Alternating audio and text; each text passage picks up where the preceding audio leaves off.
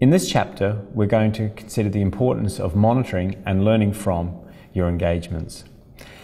It's not surprising, and it still does happen, that businesses will go out to social media networks, spend a lot of money, and at the end of the process have no idea whether they've been successful, whether they've seen any benefit, or actually any return on investment.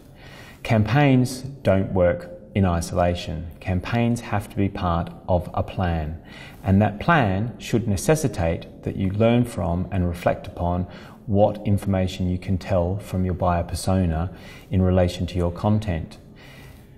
All of the social media networks of significance provide feedback, provide data that can be used to improve, to modify, and to change direction if necessary for a campaign.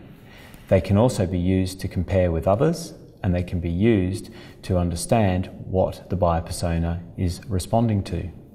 All of this means that it's worth the time and effort to analyse the data that is available to you possibly right now. There's a lot of data out there, and ultimately it's understanding what that social network provides you and being able to understand from that social network what you need to do next. The biggest focus is on online marketing. We promote our solution online, and we reach our audience online. And that's why this strategy is very important for us, because we can analyze social marketing campaigns which we can order, which we can assign to our team members to work, and then we can analyze the effectiveness, the return on investment, even with the smallest budget, reach the very targeted group of people we want. And it's very important to use those channels which work best, actually.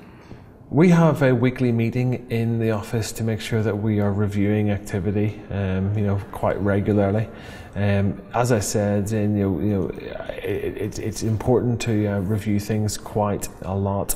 In a new campaign that goes live, we tend to log into statistics every day, but you can see a more fuller effect, especially on like overall traffic levels and organic search levels on a more longer term basis. So we have key statistics that we pull from our online tools and across the business on a weekly basis, and have that catch up in our marketing meeting, which allows us to make decisions on whether we continue to invest in certain areas or indeed we need to test something new and trial something else because something's dropping off.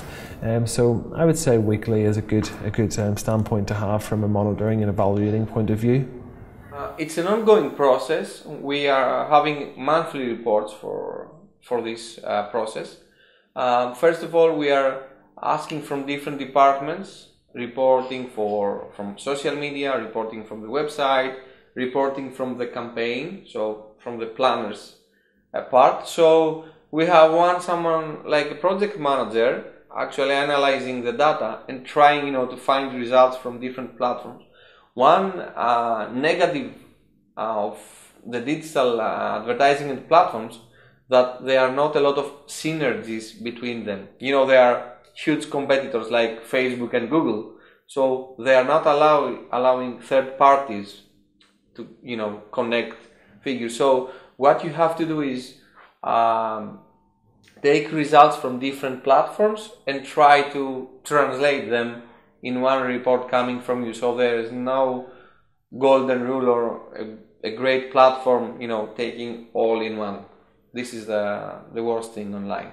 When it's a PPC campaign every day, for SEO in a weekly basis, I think, and for content, I think it's every hour, because you have to see how competitors are responding, how fans are responding, and especially if you are using social media for customer service, you have to be there.